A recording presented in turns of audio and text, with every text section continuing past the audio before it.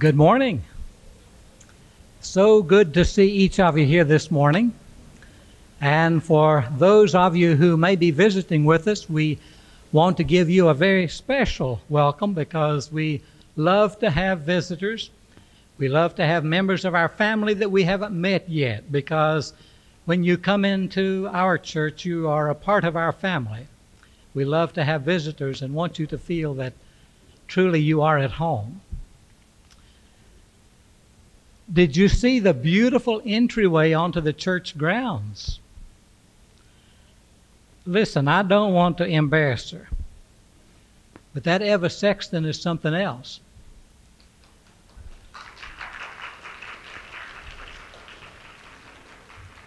I'm glad you did that, because if I should be privileged to have her funeral service, but I think that I'll be going long before she, the one thing that I will say, that wherever she stopped and touched the world, it became beautiful, because she certainly does that all over town and now in front of our church and every Sunday on the altar.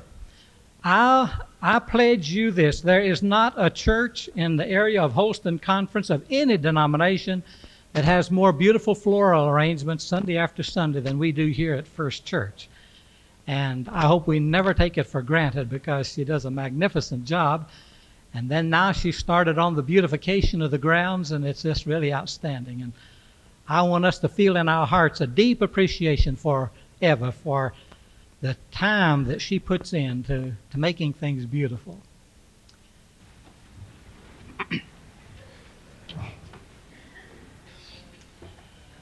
O Lord, our God, you have granted us, as your children, a great freedom to create our world in your image, but often we shun the light of your truth for the comfortable darkness of our little caves. We sometimes become wedded to outmoded ways of living because they are comfortable, and we fear the discomfort that change can bring.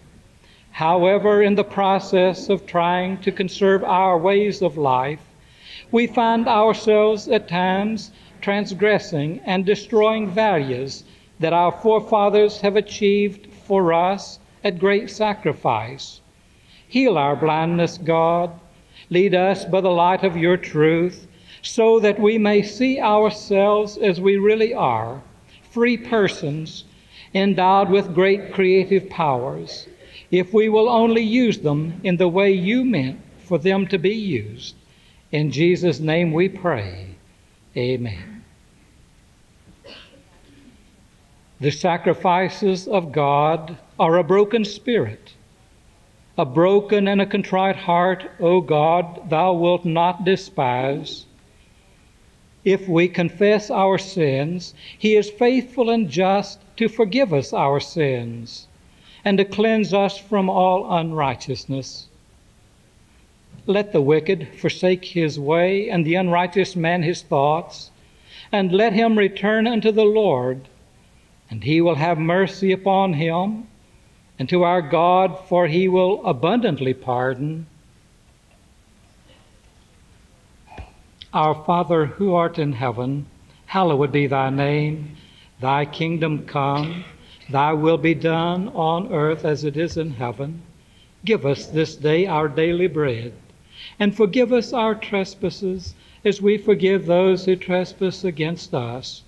And lead us not into temptation, but deliver us from evil. For thine is the kingdom, the power, and the glory forever. Amen.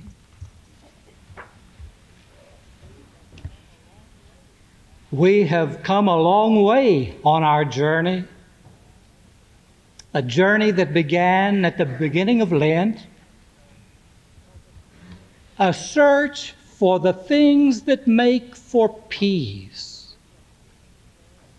Remembering that Jesus said at the conclusion of his life, if only you knew the things that make for peace, but now your house is left unto you desolate. We determined that we would not live in desolate houses, but that we would find the things about which he spoke, those things that make for peace. And our first journey was the journey for an inner peace, a peace of mind. And we discovered those measures that we must take in order to find that. We set out on the pathway that led to the gift of peace that only God can give, realizing that there is a limit to which we can go in finding inner peace, but God promised the gift of peace beyond which we can attain. We set out upon the pathway that showed us peace comes by doing battle with those things that stand between us and God, breaking down those barriers and vanquishing those foes bring us peace. But in the last analysis, all journeys begin and end with one person and one place: Jesus Christ. We have always dreamed that there would be a person or a thing that could fulfill our greatest dreams and desires. We have fabricated them in the imagination of our minds, the possibility that one would suddenly appear that could grant us our wishes. The bottle with the genie. King Arthur and his knights set out to discover the Holy Grail. Fairy tales to design those personages that can grant us our three wishes. The leprechauns with a magic touch. And somewhere in the deep recesses of our mind lies that hungering thought, if only I had someone to grant me the things that I want. And He's here. One who can do more than genies in bottles, one who can accomplish more than Arthur and his knights of the Round Table, one whose abilities far outreach the imagination of anyone's mind in writing fairy tales. There is one who can accomplish everything we need, give us every gift we desire. And yet, we pass Him by. Perhaps the greatest sin in the world is this: we do not take Him seriously. We all acknowledge the fact that He came into the world. We retrace His life on earth. We celebrate His resurrection following His death, and yet we don't take Him seriously. The rewards of which is as though He never came. In yesterday's newspaper, there was a column written by a researcher. A poll had been taken of those persons who attend church, not of the general population, but of those people who attend church regularly. The major denominations were polled, representing over 35 million Christians. And the question asked was this: do you find a spiritual serenity and peace in your relationship with God? Do you have a vital faith that allows you to have that kind of peace? 2/3 answered no. An evangelist some years ago said, "The most fertile mission field in the world is the vestibule of the church." You see, we just won't take Him seriously. And in our time, we have found those who poke fun at Him.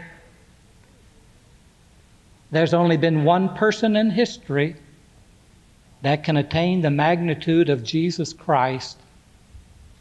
He came from God on a special mission.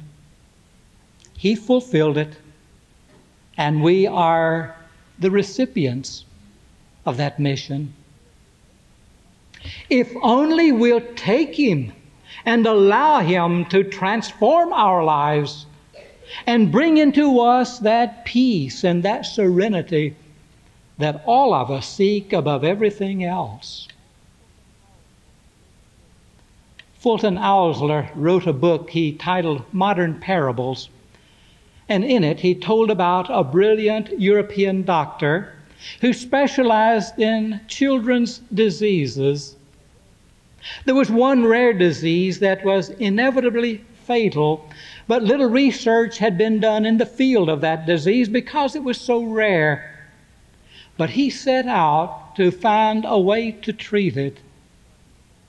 He gained milestones in his research. He began to publish the results of treatment where those who were doomed to death now were alive and well. And so he was invited to come to America to speak to a medical convention, to share with them the results of what he had been able to accomplish. He came. The convention was held in Chicago. And when an item appeared in the newspaper about his coming, it told of the research that he had done for this rare disease that was inevitably fatal otherwise. And a mother read those words whose daughter suffered from that terrible illness. And suddenly her heart began to beat quickly.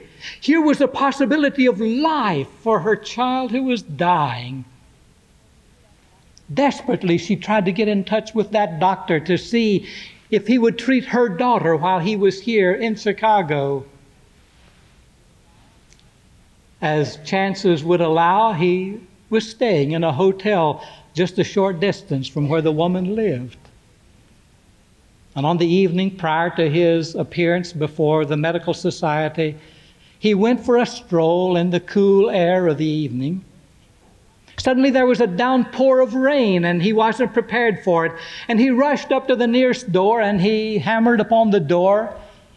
And the lady came to the door, and he said, "Will you let me come in out of the rain?" And she said, "No, I have a sick daughter here, and I can't let you come in. You'll have to go somewhere else." And with that, she closed the door in his face, and he walked on to another place where he could find shelter.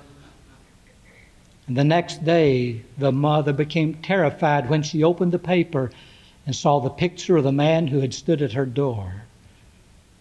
The man who could bring life to her daughter, and she had slammed the door in his face.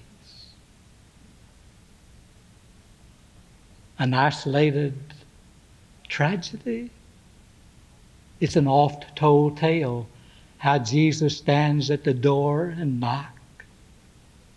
And we don't let him in. You see, if he comes in, he's going to transform us. He's going to make all things new. He's going to wrest from us all of the impurities that we have cultivated. He's going to give us a new philosophy of life. And we keep the door closed, possibly opening it a crack, catch a glimpse of him to see that he's still there, but never really letting him in. Not taking him seriously. If we take Jesus seriously, then we have but one recourse, and that is to follow his demand, "Follow me." We can't accept Jesus in our life and not follow him. The two just won't merge. To not follow him is the reject in itself. And so if we are to be a disciple of our Lord, to let him into our lives, to be the recipient of the gifts that he brought, then we must follow him. And to follow our Lord is to go to the places where he's been. We have to follow our Lord into the wilderness. For it is in the wilderness that we hammer out the credo by which we live. It is here we wrestle with the possibilities of our life and determine what is to be the philosophy we live by. To attempt life without a philosophy, to attempt to live without a creed, is like trying to write a musical composition without a theme. It's like trying to write a book without a plot. It becomes meaningless prose, goes nowhere. And we must have a clear understanding of our expectations of life and how we go about fulfilling them. To live without a philosophy to live by is to live a life that goes about in circles and eventually weakens and collapses at the foot of the mountain of possibilities. In the wilderness that we follow Jesus, we come to grips with the importance that we put upon the material life as opposed to the spiritual life. Let Jesus speak. You cannot serve both God and mammon.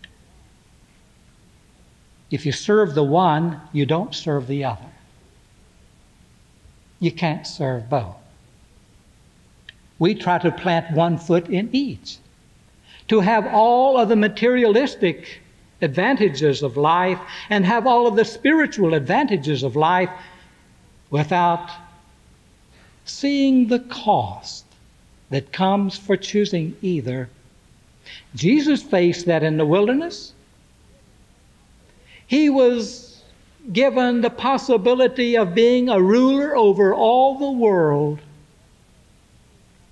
Or he could reject that and become the spiritual knight for the people.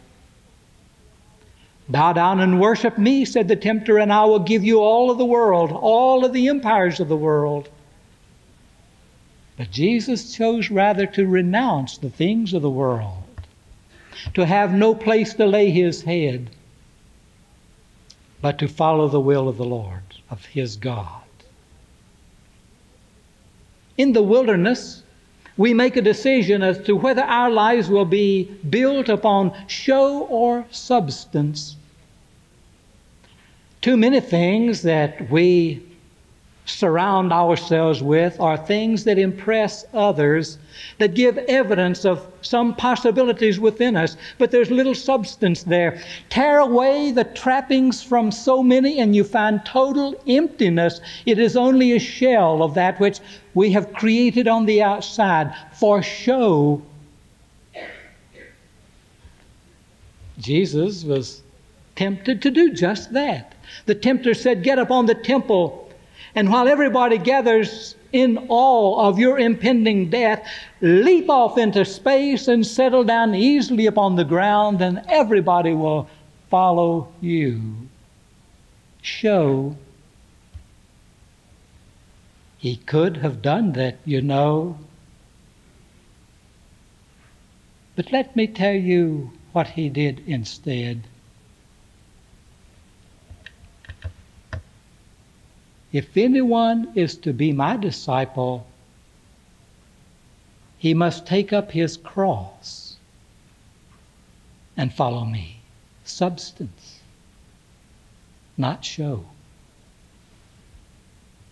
It's easy for us to give appearances. It's something else. To be. We are faced with the prospect of where we're going to lay up our treasures, whether on earth or in heaven, and we have the choice. Jesus repeatedly set the two before us. Elijah on Mount Carmel addressed the people that were gathered and said, "How long will you vacillate between the two? Choose." And in the wilderness, we come to determine whether we are going to live our lives with the expectation that there is a life beyond this that we want to be prepared for, or whether we're going to live as though this is the only life and we're going to live it with gusto because life goes around just once. If we follow Christ, we can't escape the wilderness, because that's where we hammer out the philosophy that ultimately we're going to live by. And if we follow Christ, we must climb the mountain that He climbed.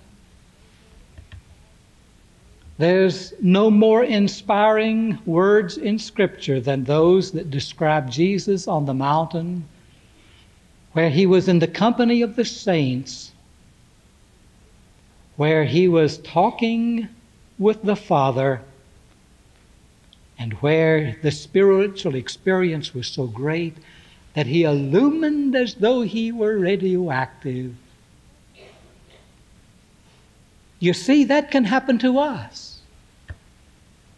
We can have communion with the saints too, and we can have conversation with God.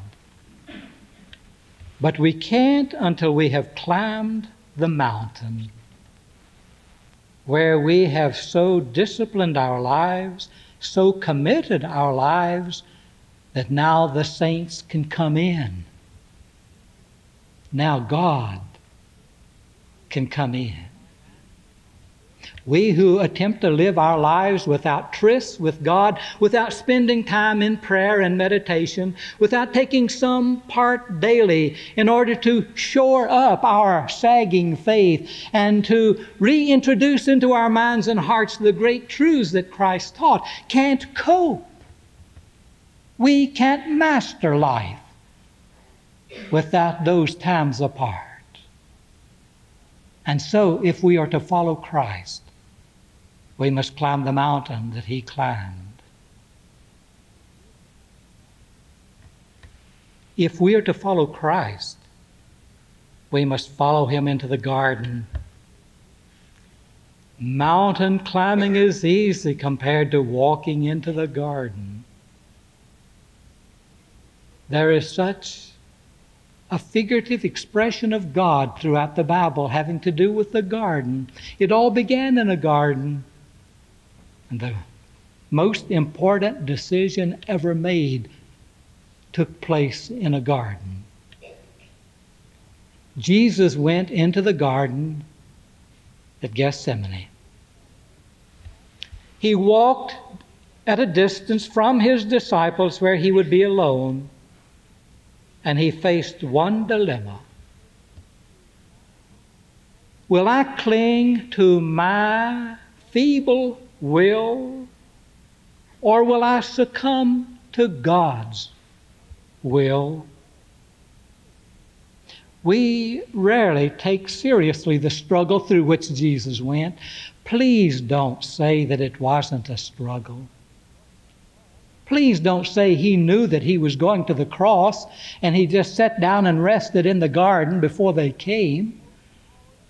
Don't take away from Him those hours of pleading in such great energy and force that sweat fell from His brow as drops of blood. Don't put words in His mouth that weren't there, because these are the words that were recorded. Not my will, but your will be done.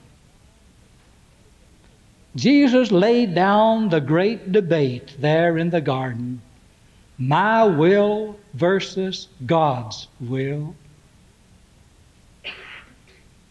And we must come to that. The victory of the garden came when Jesus said, not my will, but your will. Do we have the spiritual integrity that we can say that to God? Not what I want, but what you want of me? We must. If we follow Him. If we follow our Lord, we can't escape the garden the point at which we face God with a choice of our will or His. And if we come away, Thy will be done, the battle is won. Thomas Merton was a poet, a novelist, a religious writer, a theologian, perhaps the most read religious writer of the 20th century. He was born in France of rich parents, but he was orphaned at an early age, and he was the recipient of a trust that his parents had set up for him, a trust that would give him luxury for the rest of his life. And he began living the life of luxury. There was no limit to what he was able to do with the trust that had been set up for him. He was educated in France and then went to England for study. And while there, he was involved with a young woman, and she gave birth to an illegitimate child, one that he could not claim as his own. He provided for her care, but would never become the father that he should have been. And the mother and the child would die in a bombing in World War II and take away from him the possibility of ever making restitution. It was a struggle to live with. But he lived a wild life. For 23 years he spread his wild oats wherever he could find the ground to let them settle. And then he came to his moment in Gethsemane. Where is this kind of life leading me?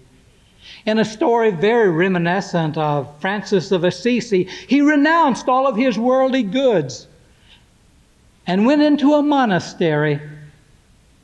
He went to the Trappist monastery in, appropriately of all places, Gethsemane, Kentucky. And there he took a vow of silence. But his pen was not silent. In those years of self-imposed silence, he wrote his autobiography, and he called it The 7-Story Mountain. And in it he told of his struggle for spiritual reality. He told how he had come through the times of seeking the pleasures of the world only to discover there were no pleasures there, of inflicting pain upon others whose lives he touched.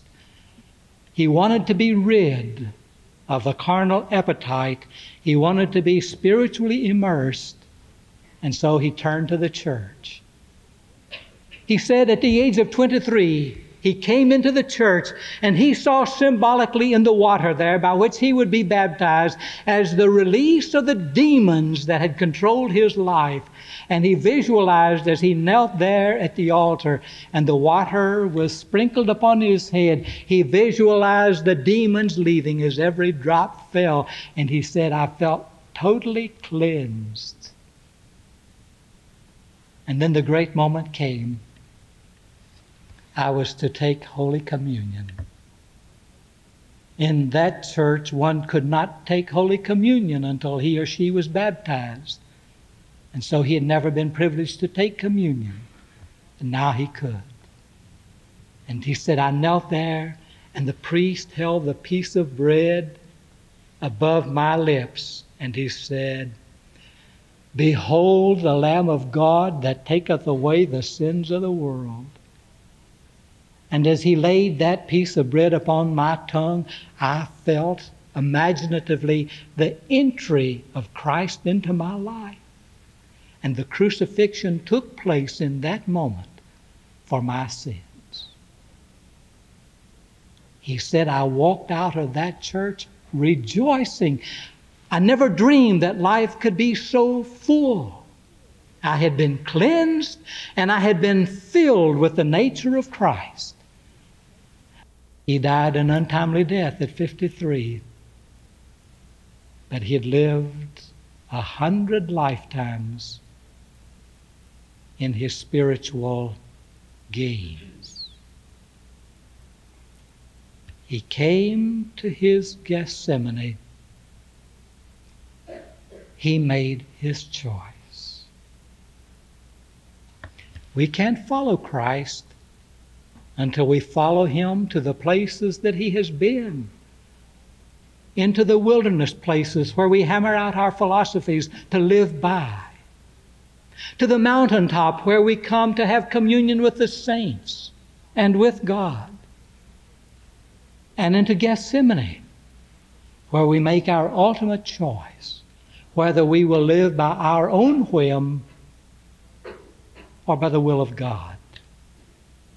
And to not follow him is to not take him seriously. And to not take him seriously is to close the door in his face. And to close the door in his face, we keep on dreaming of leprechauns and magic genies and imaginative forces that can bring to us the things we really hunger for. And now this. Every road that we travel in our search for peace ultimately brings us to the feet of Christ. It is he and he alone who can give us the kingdom. Amen.